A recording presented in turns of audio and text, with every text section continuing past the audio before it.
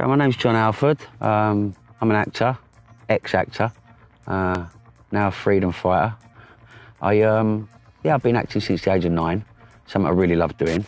Yeah, that was until News UK, Rupert Murdoch, decided to ruin my life, send me to prison with lies, just to sell papers. It's been well documented. I had a night out, I was young, I was stupid, I was drunk, and I was in a nightclub called Brown's Nightclub. And lo and behold, sitting across the bar from me was a guy called Ross Kemp. And as I said, I was very drunk, and I said a derogatory thing to him about his ex, Rebekah Brooks. I called her a name which I won't mention on camera. He then went back and told Rebekah Brooks that, and since that day, she has made it upon herself to ruin my life.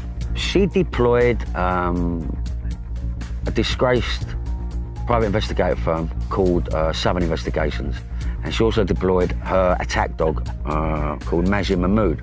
The fake Sheik took it upon himself, or the orders of Rebekah Brooks, to come at me, stitch me up, get me to supply some drugs, and under duress, I got them the drugs.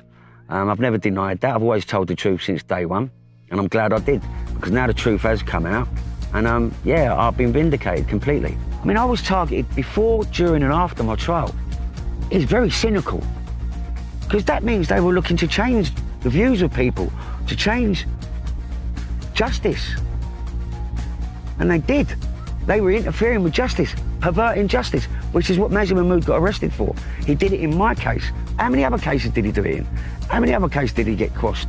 How many other cases did he interfere in?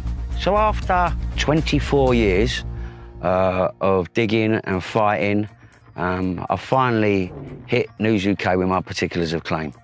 So we're going to court.